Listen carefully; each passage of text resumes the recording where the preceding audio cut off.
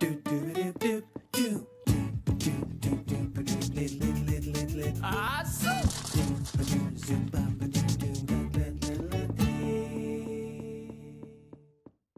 du tänkt på hur ekonomin påverkar samhället? Ja, det har jag. Och du funderat på varför nedskärningar ökar överallt i samhället? Ja, det har jag. Har du tänkt på varför viktiga samhällsfunktioner försämras oavsett vilket politiskt styre vi har? Ja, det har jag. Visste du att privatägda banker skapar samhällets allmänna betalningsmedel? Jo visst, det vet jag.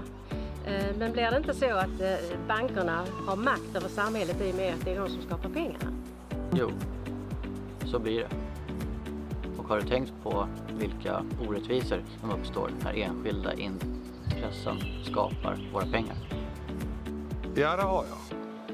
Och har du tänkt på att politikerna springer bankernas ärenden istället för att jobba för folket? Ja, det har jag. Är du trött på att politikerna på alla nivåer undviker frågan om ekonomisk demokrati?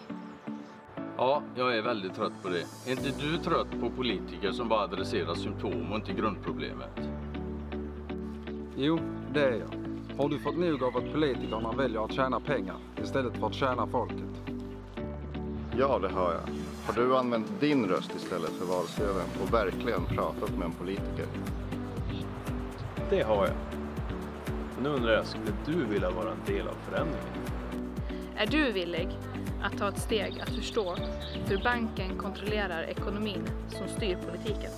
Vill du vara en del av att skapa ett upplyst och medvetet demokratiskt samhälle?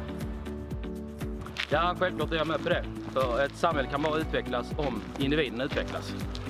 Är du med i matchen eller sitter du på läktaren? Engagera dig eller stöd oss på Patreon. För en väl upplyst och medveten befolkning